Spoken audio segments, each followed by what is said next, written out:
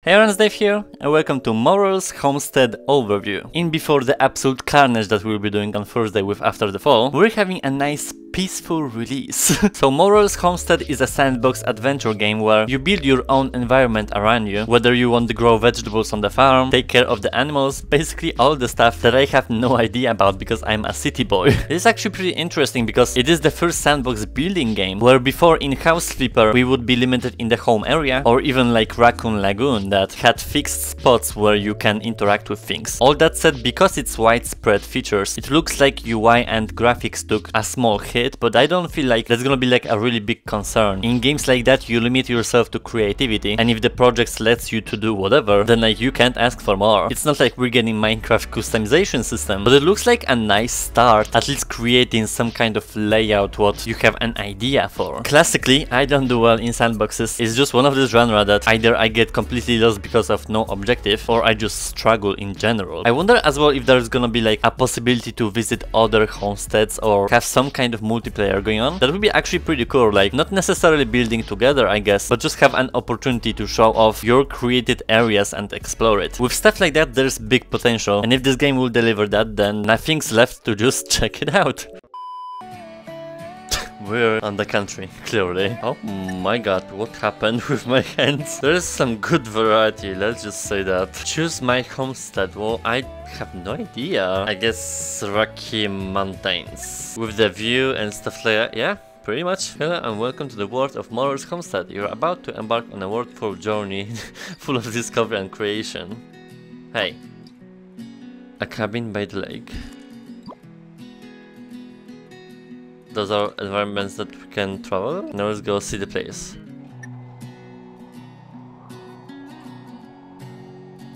Oh wow. This is large. Let's place your tent down. Be your wristwatch for instructions.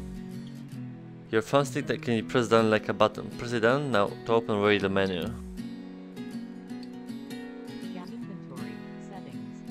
Oh. Someone's speaking. First of all, just controls, because some developers just don't care. Okay.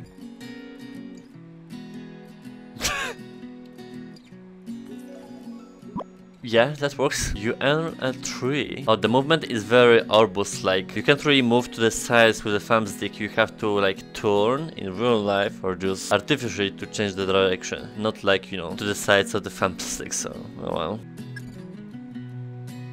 Oh my god. Things are huge here. Cool. Pick up and collect objects. Where? A camera?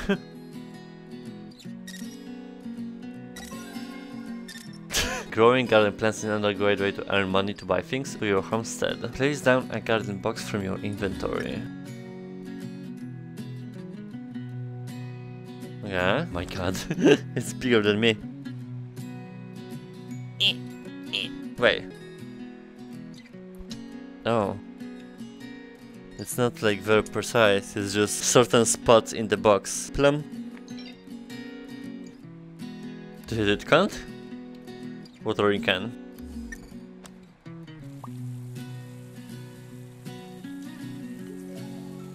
Visit the farmer's market. Alright. Things you can do here. Buy and sell mushrooms and other items, take on quests. Hello.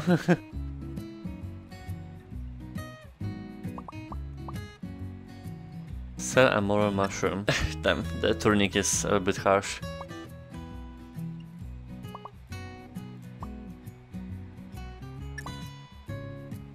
Sell. Okay.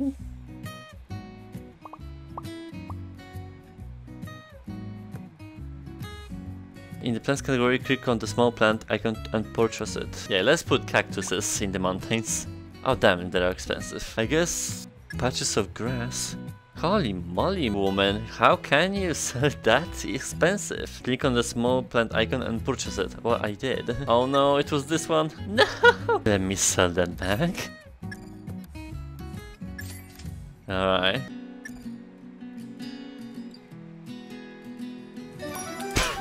Cool. Said the crows. I wonder what's like the daily cycle. What do I do with this tent? Do I just go into it? Oh, save the game. So like some things have a usage. Let's travel somewhere else, like cabin in the woods. Oh. Settings. No, no settings. Hello?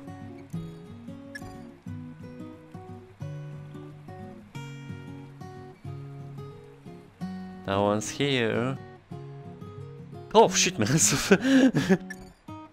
A squirrel.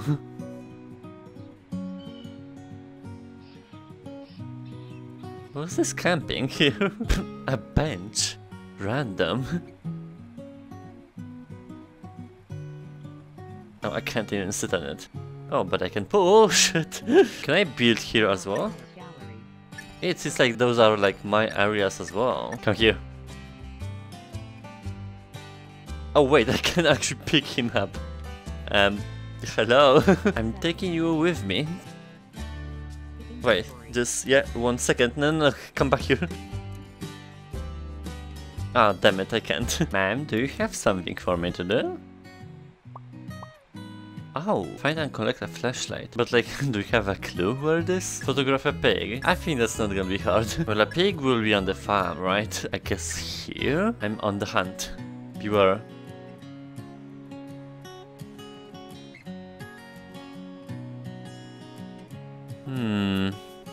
Triangle shapes on the trees. Lovely. No. What is this? Wait, a playground? But no kids, just animals. Pig.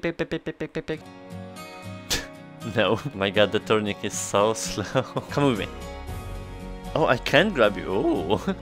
You're playing hard to get. Oh, I'm lost. Oh, it's halfway through. Damn it. Alright, well, I can't squeeze more gameplay than it is. There's definitely things to do and just create some fun stuff. Though, graphically, it is really, like, basic. You can't deny it. It almost feels like a library of assets to play with and then just put it out there. I mean, I guess that's how sandboxes feel in general. You really have to spend a lot of time here and money to start building here, so it's really time-consuming, which I don't have. I feel like for a peaceful and quiet game like that, because there's like nothing happening in terms of action and stuff, for Quest 2 specifically, this can be upgraded all across the board. I don't think it's just, you know, because of the physics or the building aspect of it, we have just blocky textures. It's really fun that you can like build anything that you want. It's not gonna be easy because you have to complete quests and stuff and then just travel to different locations, take photos of things. There's some fun ambience here, but like I wish this game would have like a PC VR version to just fully take in the graphics and the features that it offers. So it's okay, it can be better. And now Kish.